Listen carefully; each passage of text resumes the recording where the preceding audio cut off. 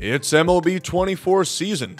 I gotta be honest, I am loving the game so far. In a weird way, it is the same, it's familiar, but somehow also feels fresh. Make that make sense. But there's some stuff, 10 things in particular that everybody needs to know to get started with MLB The Show 24. So leave a like down below, subscribe to the channel, and let's talk about it. But first, we'll give a quick shout out to Underdog Fantasy. The MLB regular season is just about here, so now is your last chance to get into the season-long pick'ems. It couldn't be any easier. You just find a player prop and simply say, is he going to go over or under that number, like Aaron Judge home runs. So if you think you know ball, this is a great opportunity because you can make your predictions on who's going to have a good season and who's not going to have such a good season. And right now you can use my promo code GOMES. You're going to get $100 for free. Up to $100 deposit match. You see the map where Underdog is available. And thank you again to them for sponsoring me throughout this MLB season. A big feature this year with seasons returning is the Cornerstone Pack that nets you the choice of an 88 overall captain between Byron Buxton, Nolan Arenado, Kodai Senga, and Greg Maddux. I did choose Buxton, and I am very happy with that choice. If you're wondering who to take, you haven't picked it yet, I'd highly recommend Mr. Byron Buxton. But if for some reason you should find yourself unsatisfied with the pick that you chose, you can exchange them.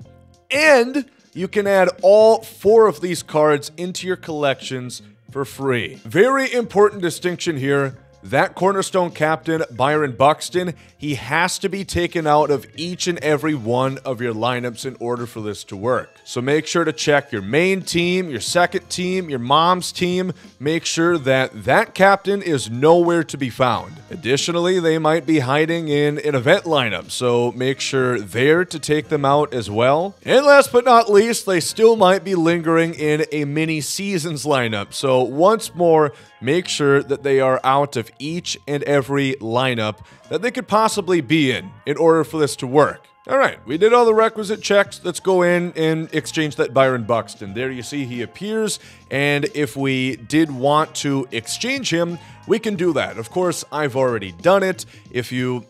I'll just show you. It's no trouble for me. We'll just get that pack, and you can see what it looks like from here. There we go. We're going to pick Byron Buxton yet again. But like I said, you can collect all of these cards. So once you have that card, you want to go into collections, into your season collection, scroll down until you find them, and make sure that you collect them. They're no-sell cards to begin with, and you can collect all 4 of those. You see, I have Kodai Senga, I have Greg Maddux, and I also have Nolan Arenado. All 4 of those collected, and you can still pick the one that you want. A big one that I've seen people get frustrated with, your team logo. You see right there, we've updated ours, but a lot of people have not been able to update it. That's a very simple change. Go into your logo editor, make sure that you change this to whatever logo that you so choose. And you gotta go to your custom uniforms. You see your hat right here. You're once again gonna load in whatever logo that you want to appear on your main screen. And you accept that on both your home and away uniforms, and you'll be good to go. That will change your logo for both this and the in-game score bug. So we talked up how good that Byron Buxton Captain Boost is. He really transforms your entire team. You look at a guy like James Wood. You look at a guy like Giancarlo Stanton, how good these cards become. I reckon a lot of people, for a pretty long while, are going to be wanting to use that Captain Boost or a different Captain Boost, and there's a very easy way in-game to find out what different cards are actually going to fit that Captain Boost. So, make sure that you activate the captain that you're wanting. We activated Byron Buxton. Then you go into inventory and you can search boosted by captain.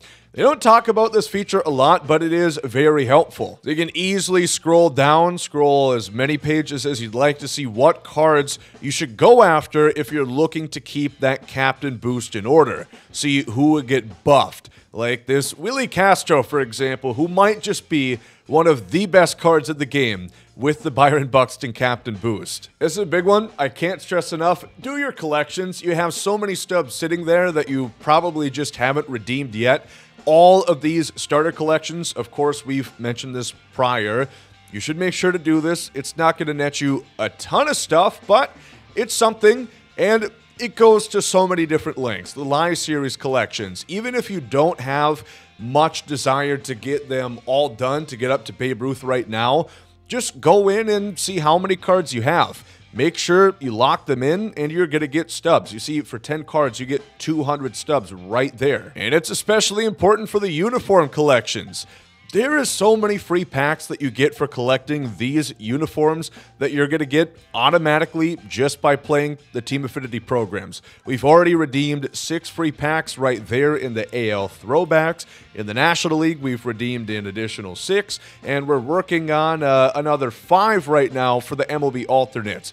Highly suggest keep these jerseys and just put them into these collections, and you're going to get some good stuff. Here's an important tip for Showdown in MLB 24. If you find yourself trailing in the final showdown, typically if you're losing by 3 or more, they will not cover. So if you're behind the 8 ball in your final showdown, if you get a single, that might as well be a triple, because you can take the free bases.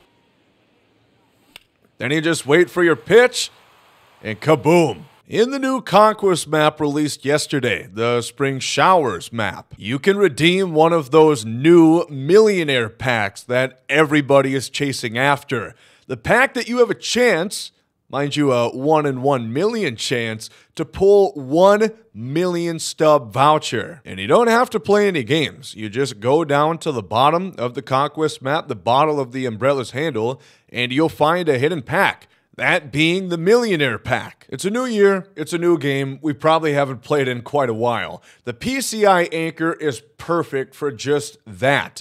You can choose to have your anchor presets. You don't have to move it every single time. The PCI Anchor, of course, is going to set where it will start up when you're not touching the analog stick. Normally, it would be in the direct middle of the strike zone, but you can change it to be wherever you want in the strike zone. So if you want to lock it in one particular place without have to reset it every time, you can do so. Just set PCI Anchor as preset. Have it reset per batter, per game, per inning. If you only want to do it once a game, make sure it's on game, and you'll be good to go. You'll have your PCI right where it needs to be every single time. Again, with it being a new game brings the same questions. What should you do with cards? Should you sell them? Should you hold on to them? Well, I would say this. Things are drastically going to get changed pretty soon. Of course, MLB opening day is coming up, and remember, if you are returning to the series, that we have supercharged cards and we also have Inside Edge Boost on Live Series. So a card like this, Fernando Tatis Jr., who at face value right now might not be that desirable because his hitting stats aren't that good, he's going to get Inside Edge boosts, which is going to give a lot of these cards pretty significant buffs to their stats. So I wouldn't be selling a lot of stuff right now. I'd hold off because these cards should raise in price as they get better come opening day. And the same can be said for supercharged cards, of course.